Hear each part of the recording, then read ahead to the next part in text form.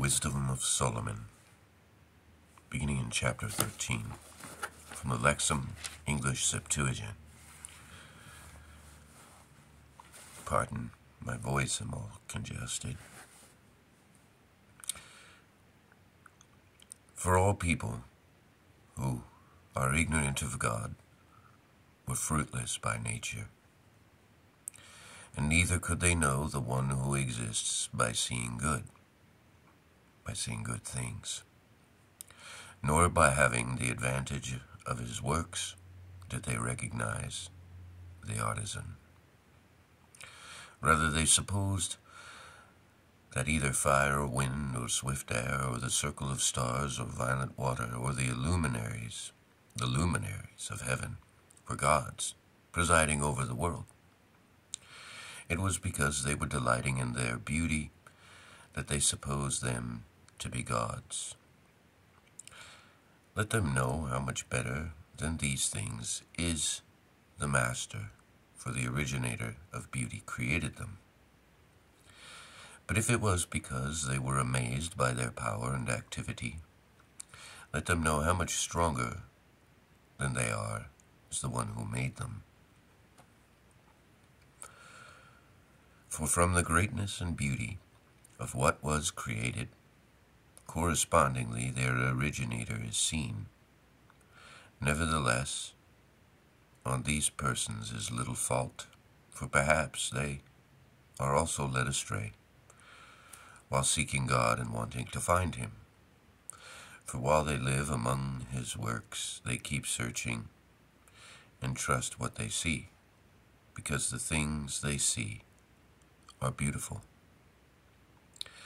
But again, neither are they excusable, for if they could know so much that they could calculate eternity, how did they not find the Master of these things sooner? But miserable are they, and in dead things is their hope, who called the works of human hands gods, gold and silver, artistic works, and representations of animals, or useless stone, the work of an ancient hand.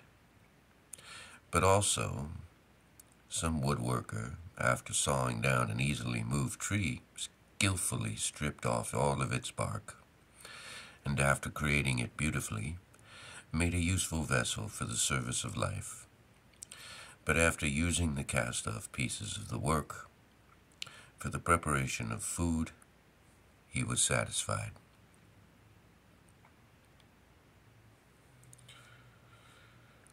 But the piece cast off from them, useful for nothing, wood growing crooked and knotty, he took and carved with care in his leisure, and he formed it by experience of rest.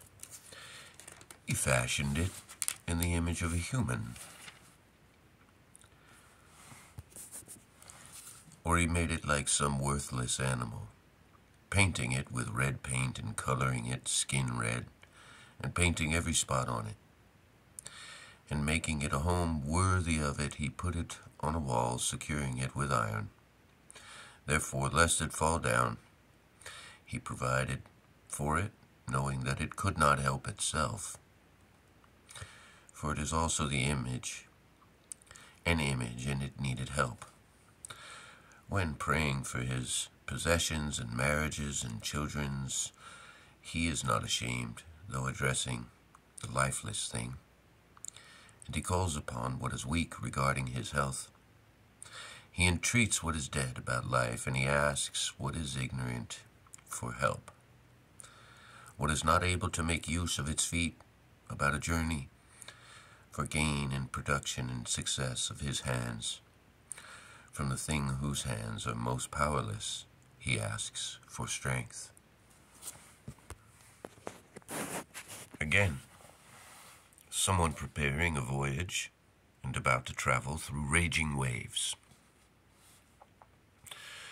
calls on wood more rotten than the ship bearing him, for desire, for gains planned that ship, but wisdom the artisan made it. But your provision, Father, pilots the ship, because you have given it a path in the sea and a safe track in the waves. You show that you are able to save from every danger, so that even someone without skill can put to sea. But you do not want the works of your wisdom to be ineffective, and because of this people entrust their lives to the smaller piece of wood, and they are preserved passing through the waves on a raft. For even in the beginning, when arrogant giants were perishing, the hope of the world, taking refuge on a raft, guided by your hand, left a seed of generation for eternity.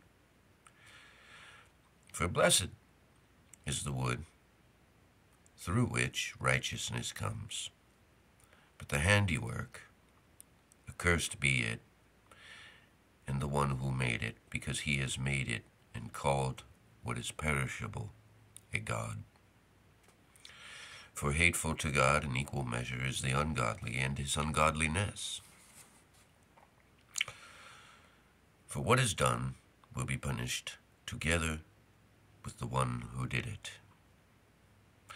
Because of this, there will be an examination of the nations, even among the idols, because they became an abomination among God's creations, and scandals for the souls of humans, and a trap for the feet of fools. For the idea of idols was the beginning of prostitution, and the invention of them was the corruption of life. For they did not exist from the beginning, and they will not exist for eternity. For through human vanity they entered into the world, and because of this their shortened end has been planned. For a father distressed by untimely grief, making an image of the child so quickly taken away,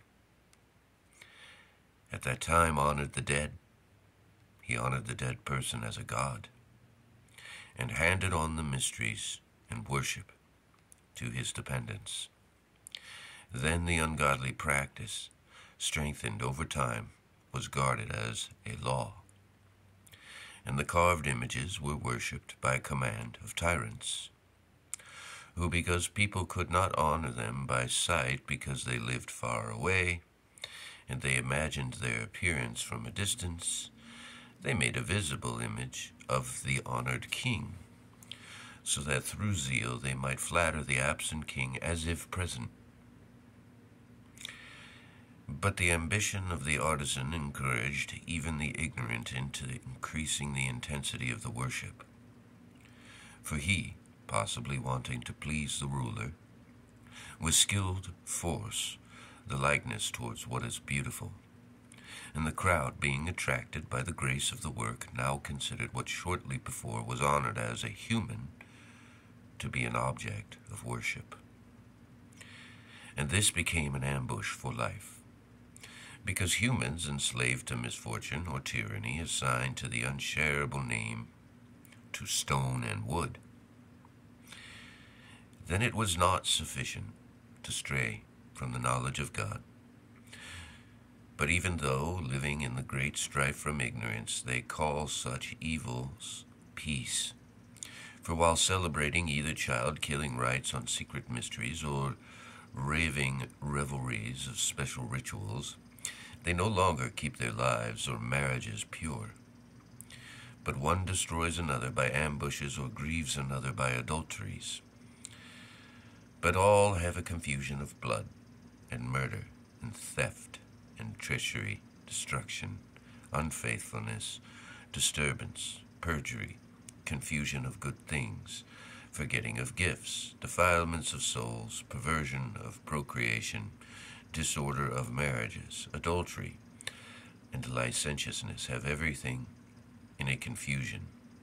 For the worship of nameless idols is the beginning and the cause and end of every evil.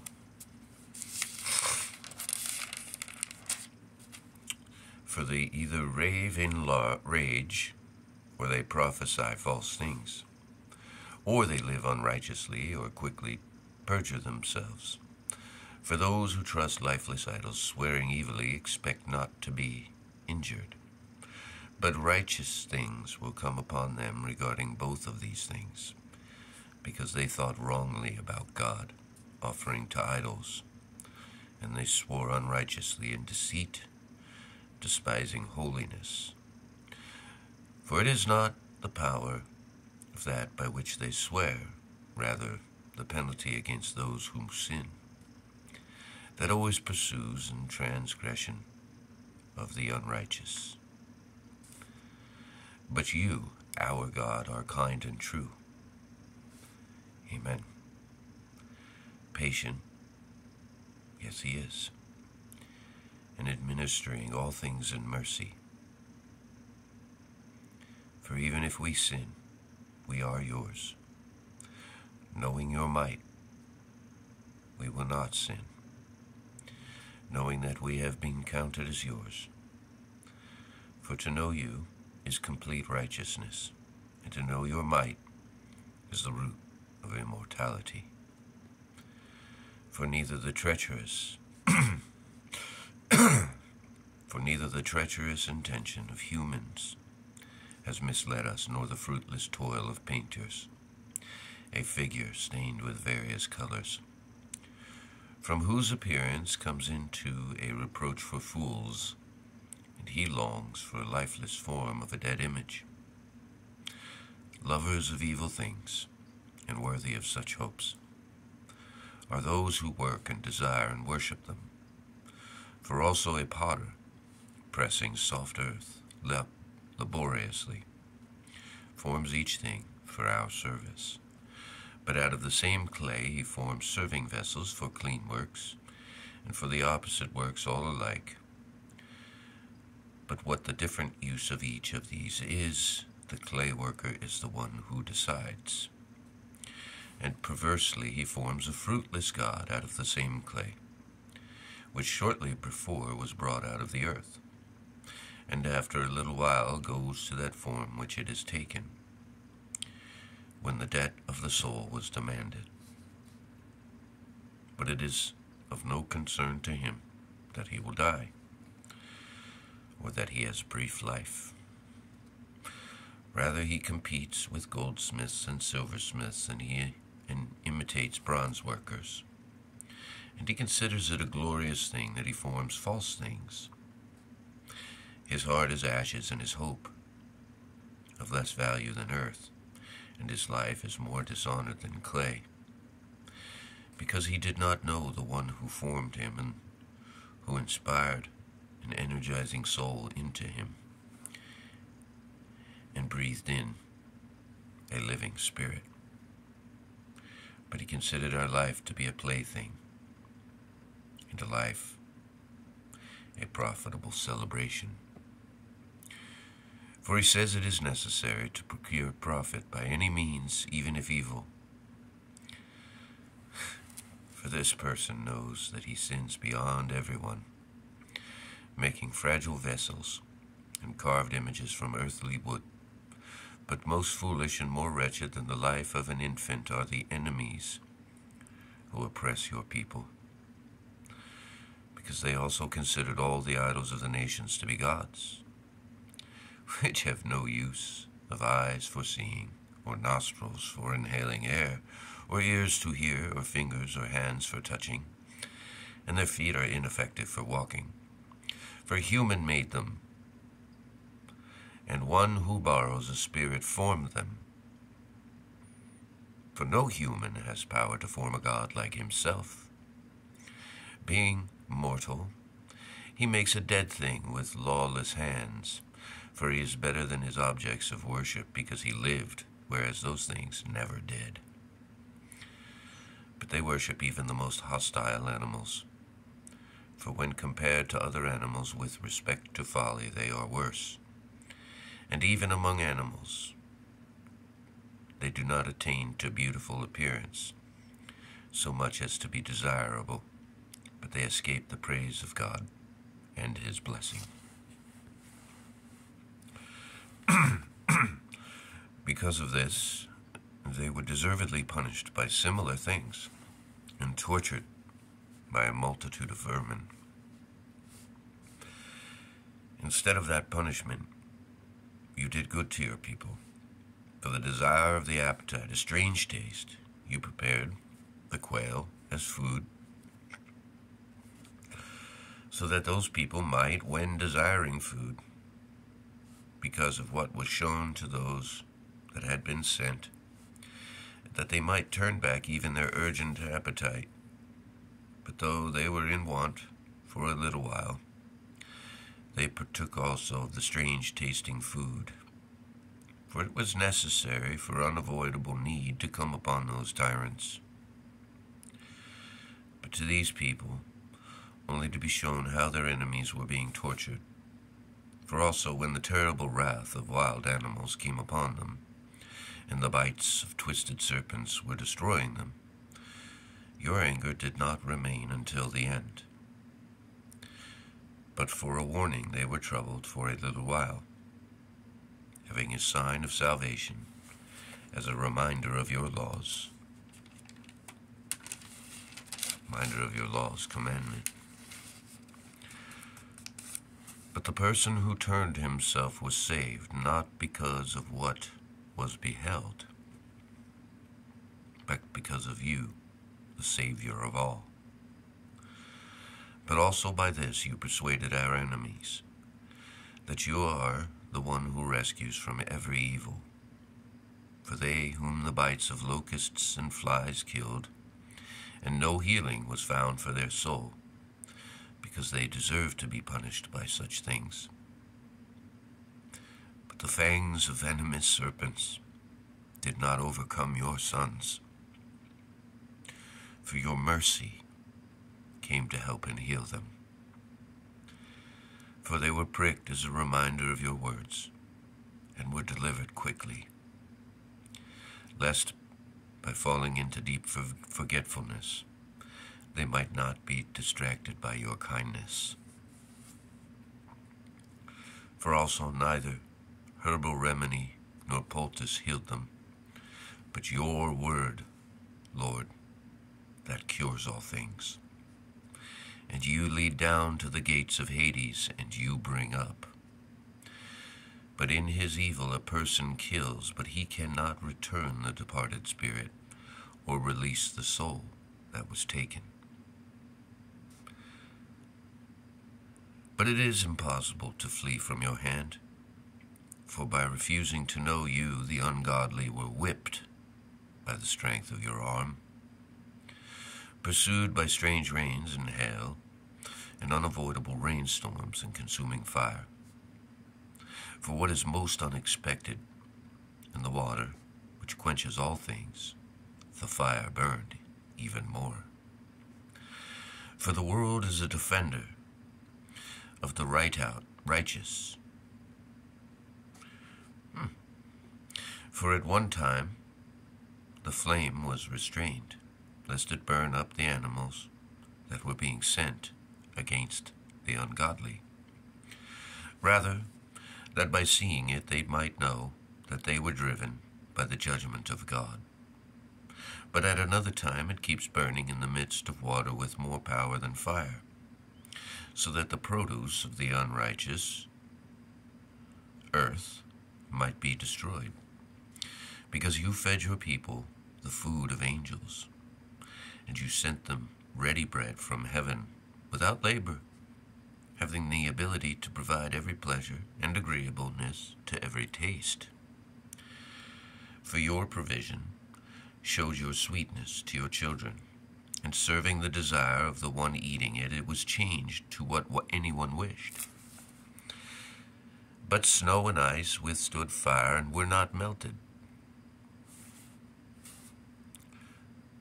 so that they may know that fire, burning in the hail and flashing in the rains, was destroying the crops of their enemies. But the fire again had forgotten even its own power, so that the righteous might be fed.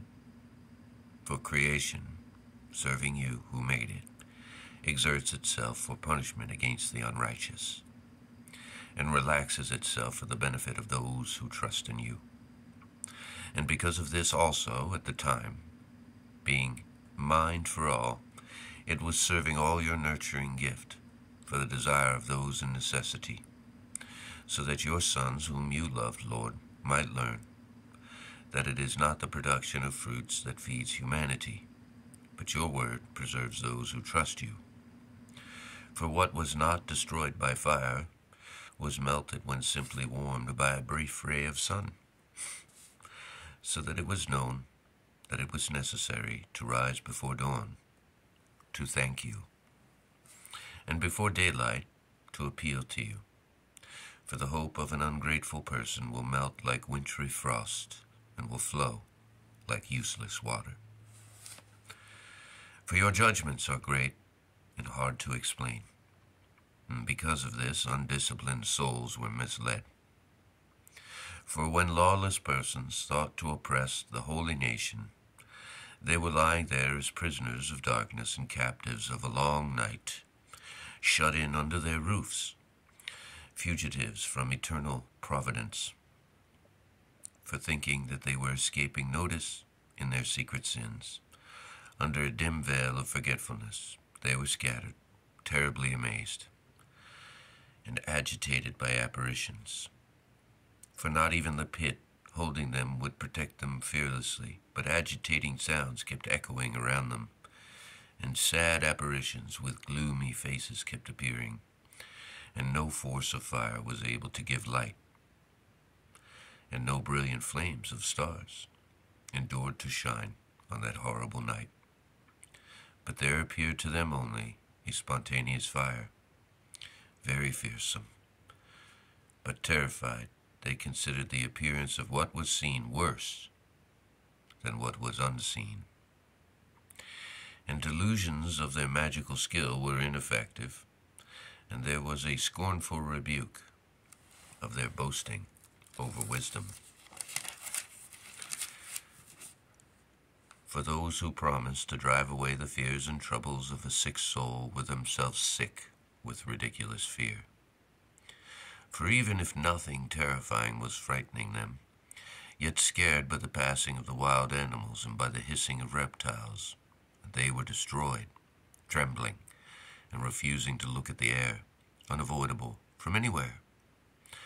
For wickedness is a cowardly thing, condemned by her own witness, and being constrained by conscience, it has always added difficulties. For fear is nothing except abandonment of the helps that come from reason. But anxiety, being lesser from within, reckons ignorance greater than the cause causing the torment. But those who sleep the same sleep during the truly powerless night that comes out of the pits of powerless Hades. Some were driven by wonders of apparitions, and others were disabled by the abandonment of their soul, for sudden and unexpected fear came upon them. So then whoever was falling down there was held prisoner, locked up in prison, not made of iron. For whether one was a farmer or shepherd, or a worker of labor in the desert, when caught he would await inescapable distress. For by one chain of darkness they were all bound. Whether a whistling wind, or the melodious sounds of birds in the wide, spreading branches, or the rhythm of forceful water, or the harsh crashes of stones being thrown down, or the unobserved running of leaping animals, or the sound of roaring wild beasts, or an echo surrounding back from the hollow mountains, they, by frightening them, paralyzed them. For the whole world was illuminated with brilliant light, and was held together by unhindered works. By the burdensome night was spread on those alone, an image of the darkness about to receive them, but they were more burdensome to themselves than darkness. But there was the greatest light for your holy ones, whose voices they heard, but whose forms they did not see them. They counted them blessed because they also had suffered, and they gave thanks because although previously wronged, they did not hurt them. And they asked for pardon for having disagreed with them. For you provided a flaming pillar as a guide for the unknown journey, and a son without harm for the glorious wandering. For those people deserve to be deprived of light and imprisoned in darkness, those who kept your sons locked up, through whom the incorruptible light of the law was to be given to eternity, when they had planned to kill the children of the holy people, and one child had been abandoned and rescued. For a rebuke, you removed a multitude of children from them, and destroyed them altogether in mighty water. That night was made known beforehand to our ancestors, so that they might rejoice, because they assuredly knew the oaths in which they trusted. The salvation of the righteous and the destruction of enemies were expected by your people. For as you punished the opposing people, by the same means you also called and glorified us. For the holy children of good people sacrificed secretly, and they established the divine law in unanimity, to be saints would share alike them. So the saints would share alike them with them, both good things and dangers, already singing before praises of the fathers. But the discordant cry of enemies sounded, and the lamentable cry for pitiable children carried a cross. But the slave was being punished with the same penalty along with the master, and the commoner was suffering the same things along with the king. And they all together in one kind of death had countless dead, for there were not even enough living to bury them. Since there were not even enough living to bury them, since he utterly destroyed the most honored of their offspring in one decisive moment. For although they disbelieved everything because of the sorcery at the destruction of the firstborn, they acknowledged that this people was God's son. For while gentle silence surrounded all things, and night in its swift course was in the middle of all things, your all-powerful word leaped from the heavens off the royal throne, a relentless warrior into the middle of the doomed land, bringing your sincere command as a sharp sword. And it stood and filled all things with death, and it touched the heavens, but it stood on the earth. Then immediately visions and dreams threw them into confusion terribly, and unexpected fears came upon them. And one here and another there, thrown down half dead, made known the cause of his death. For the dreams that disturbed them forewarned them of this, lest they be killed, without knowing why they suffered badly. But experience of death touched also the righteous, and slaughter came upon the multitude in the desert. But the wrath did not remain wrong. For a blameless man hurried and fought as their champion, bringing the weapon of his own ministry, prayer, and incense for atonement. He resisted the anger and put an end to the calamity, showing that he was your servant. He was victorious over the crowd, not by strength of body or by working of weapons, but he subdued the punisher by word, reminding him of the oaths and covenants of the ancestors. For when the dead had already fallen on one another in heaps, standing between them, he drove back with wrath, and cut off every way of the living. For the entire world was on his full-length garment, and the glories of the ancestors on a 4-row engraving of stone, and your greatness on the diadem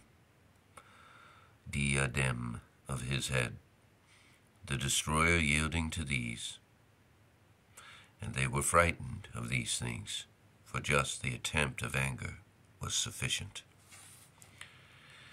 But merciless wrath was set against the ungodly until the end.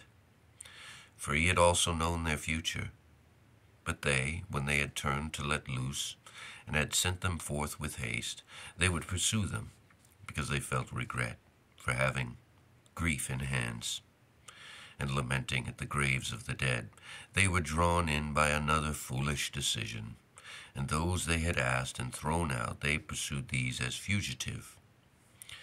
For the deserved distress was drawing them to this end, and it threw them into forgetfulness of what had happened, so that they might fill up the punishment lacking in their torments. And your people might experience an unusual journey, but those people might find a strange death. For the whole creation was fashioned again anew, in its own kind serving its commands, so that your children might be kept without harm. The cloud was overshadowing the camp, and the emergence of dry land from where the water was seen before, an unhindered path out of the Red Sea, and a green field out of the violent wave, through which those protected by your hand passed through as a whole nation, having seen amazing wonders, for they ranged like horses and leaped like lambs, praising you, Lord, who delivers them. For they had still remembered the events of their sojourn, and how the earth produced flies instead of the birth of animals, and the river overflowed with the abundance of frogs instead of fish.